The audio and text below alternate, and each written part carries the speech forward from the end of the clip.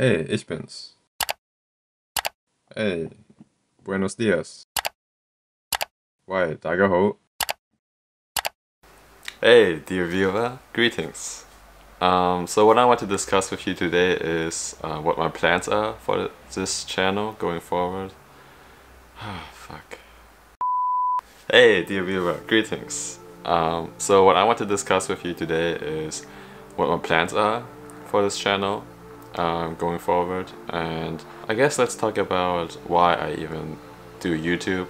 Back in the day, or like there was a certain time where I used to watch a lot of productivity videos, for example by like the OG Thomas Frank or Matt Davella, Ali Abdal, etc. Yeah, I guess those were like really helpful as, you know, as a student. When I watched those videos I thought, you know, I could do something like that as well. What made me realize that I can do YouTube as well was when I watched like these A Day in My Life videos by like Elliot Choi or John Fish. I mean, those were kind of more personal. It wasn't just you know, here are some tips on how to be a better student or something, but those were like more of a journey and more personal, and I think with that I can really bring my unique perspective to the online world, I guess. Yeah, unfortunately I kind of never did. I just thought like, I can do it later, right? And by the time later kicked in, the corona pandemic hit.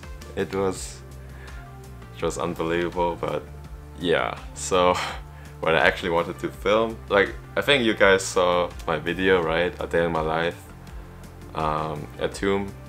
You can watch it here if you want. You probably did, right? If you didn't, then dude, watch it. Or girl, watch it. Oh, fuck. Yeah, as you can see from the video, it was during the pandemic and you couldn't really see the buzzing campus life because obviously everyone was like, you know, having home office, and yeah, I couldn't even enter like the library, for example, which is like, you know, very modern and big. So it would have been really cool to film inside, but I couldn't. I guess in general it just was, well, it was kind of different from what it could have been. But I guess in the end I still pulled through and I still filmed it, and I think it turned out pretty great. I received positive response for sure, and I'm really happy about it. Thank you guys. But oh boy, that took a ridiculous amount of time, like organization wise, and like from the folders, files, pretty messy, but yeah, I guess anyways. I mean, I did continue editing, like, I don't know, like almost a year after I filmed it actually. Okay, now that we have talked about the past basically, let's talk about the present. Like what's on my plate right now, what's, you know, what am I thinking about? So like what are the current things going on in my life that kind of affect the video creation process? Well, I launched my A Day in My Life video like within the month where I finished my exams. Yeah, so I still had a lot of stuff to do, but I finished it. But after that, I kind of thought like, okay, wow, that was quite some work. I guess I deserve a break now, so I'm just gonna do something else. And I did. I just kind of watched the video reception grow and, you know, enjoy the engagement on the video. And I guess I did a lot of programming. Yeah, actually in the video I mentioned that I was doing the CS50 Harvard course.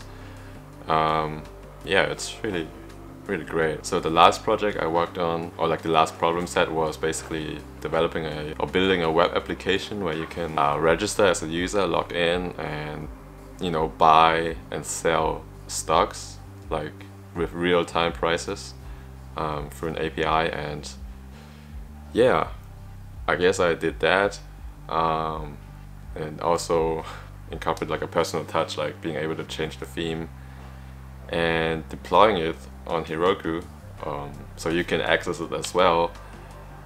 But unfortunately, like there were some like compatibility issues because I was working on an IDE, and then Heroku doesn't accept like, you know, SQLite okay, I'm just okay. I'm talking too much about the details. You probably don't even get it, or at least a lot of you. Anyways, that whole process took like 24 hours, including my personal touch. It would be like 35 hours or something.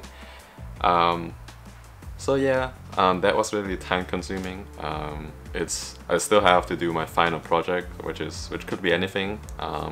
And I'm really thinking about what I'm supposed to do about that. With that, like, it's supposed to be a big project, so yeah. Okay, what I'm trying to say is there's a lot on my plate. So imagine this is my plate, you know. I of course also have like a lot of university stuff I have to do. So I have my project study with a robotics startup in Munich coming up. I will do that full-time, 3 months, like business development stuff. But I also have a job offer at Accenture. I will work as a new associate, and it's more of a technical role, so it's like, so add this to my plate. And then, you know, maybe I'm just taking too much on, honestly, because these are all gonna take a lot of hours per week. And like, honestly, I just want to do so many different things. Like, I want to, for example, I would like to try out, like, for example, 3D art or something. Like, that would be so cool.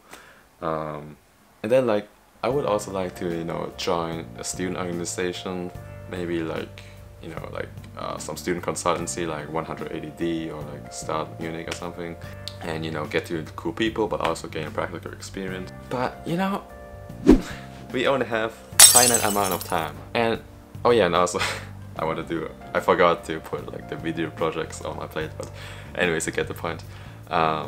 You only have a finite amount of time, and as Warren Buffett I think already mentioned or something, you can only focus on so many things in your life if you want to be really good at a few things. You know, the few things on my plate that I kind of need to balance. So I guess first of all, I want to do well in my studies. My second focus would be to do well in my job, you know, to deliver good results. And third, I want to be able to, you know, practice and sharpen my programming skills. And then fourth, I want to be, I guess, keep making these videos. Yeah, this is really something that I really need to have discipline for. Like, I really need to be consistent. It's so difficult, but like, I think it's worth it. Or yeah, I feel like this might be the most difficult to do, but anyways. And for fifth, I guess they're healthy and fit. But yeah, now that we've covered, you know, what's on my plate, let's talk about the videos. What are plans? I mean, it's a personal channel. It's not a channel about a particular topic, like educational robotics videos or something, so I can go into many different, but I myself of course also have like some niche focuses, so like potentially it has to do something with student life, like vlogs. Hey guys, so so let's go just in the church. We're in Munich in cool church. Let's go. Look at the doors. Are you sure? I ain't got Church, we can film inside, but maybe I should just like keep working inside.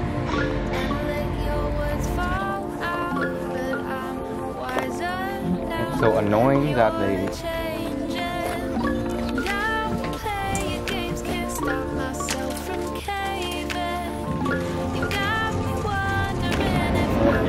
it is a vacation technically. Yeah, it's nice. Just hire a captain. Just to stay there. And they were found that they cheated. Fuck you.